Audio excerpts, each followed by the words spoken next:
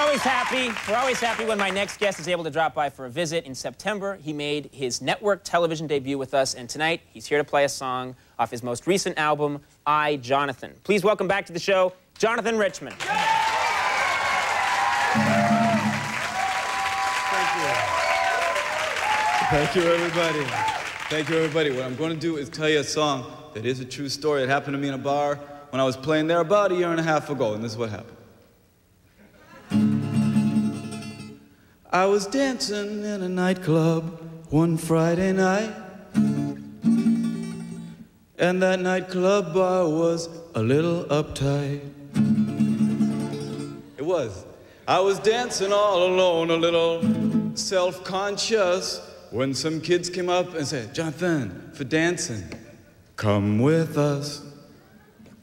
And soon I was dancing in the lesbian bar, oh, oh. I was dancing in the lesbian bar, ooh, ooh, ooh. Guitar.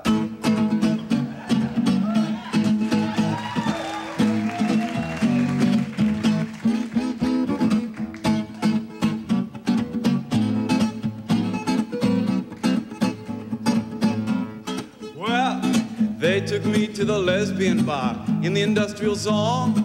They took me to dance with them or dance alone. Well, the first bar, it was all right, but in this bar, well, things were Friday night. In the first bar, things were just all right. In this bar, things were Friday night. I was dancing in the lesbian bar, oh, oh. I was dancing in the lesbian bar, oh, oh. That's right, guitar.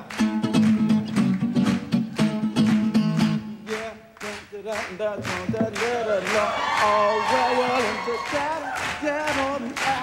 what I say was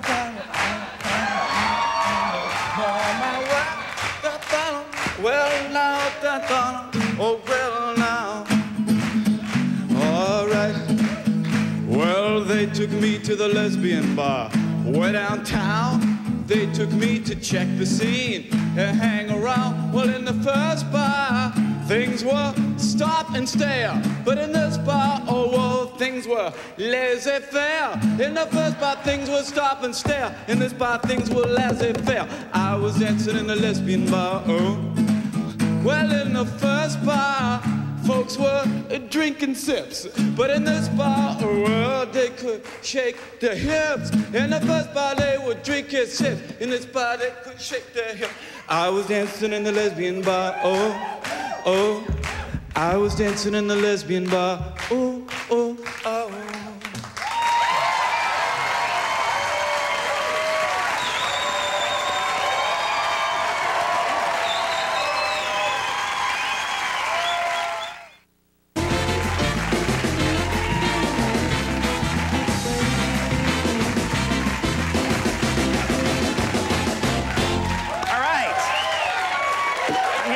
Richman. A very nice song. Now, you have a real no-frills approach to your music. So it would seem. How many guitars? Is this your only guitar, or do you have more? I got a couple of Japanese ones back at the ranch there. They aren't much that you'd have to worry about anyone stealing, if you know what I mean. This is the main one I got. Yeah, it's the only one I take on the road. Right. So you don't have a huge entourage or anything? No, I got that, that, and that. It's a nice system. Now, yeah, thanks. Now, I understand that you and Julia have a song. Yeah, we do. Would you like to hear it? No. Yes. Of course I would. Now, but this song needs some setup. You want me to tell her or you set it up? Who wants to set it up? Well, Stephen Ray came and did a guest appearance on the show when I did that Pat segment, the parody of the Crying Game. And I met Stephen Ray, and we had a wonderful conversation in his dressing room. And I was quite enamored with him. And we had a conversation about Irish bars in New York, and I told Jonathan about it, and then he wrote a song about our conversation. And now she's sorry. And I can't sing. I'm not a singer. Oh, yes, you are. Oh. America's about to find out. Just because I'm Irish, he thinks that I should know every Irish bar in Manhattan. Or at least one or two. Just because he's born in County Clare or County Cork, where they socialize much more than they do in old New York. Just because I'm Irish, which he says he should have guessed by my name Sweeney, and Irish that I am, doesn't mean I know each Irish bar here in Midtown New York. I'm more likely to be seen in Central Park.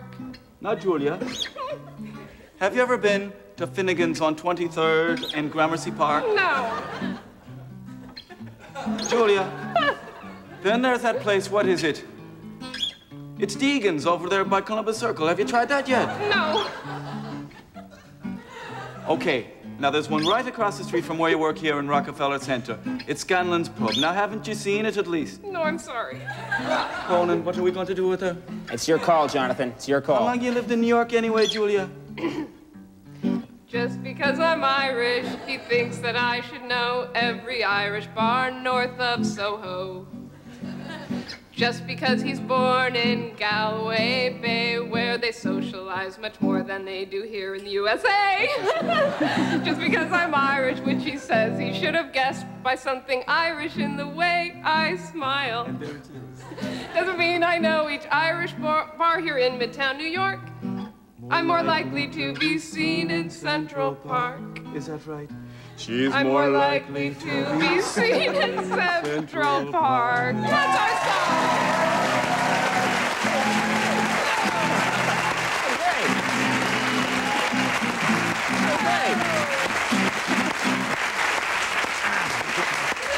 That was great. All right, well, remind me to have a conversation with you can write a song around. I would enjoy that thoroughly. All right, well, listen, thank you very much. No?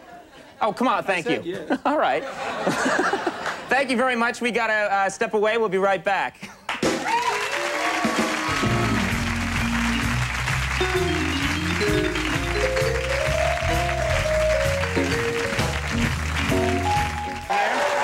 And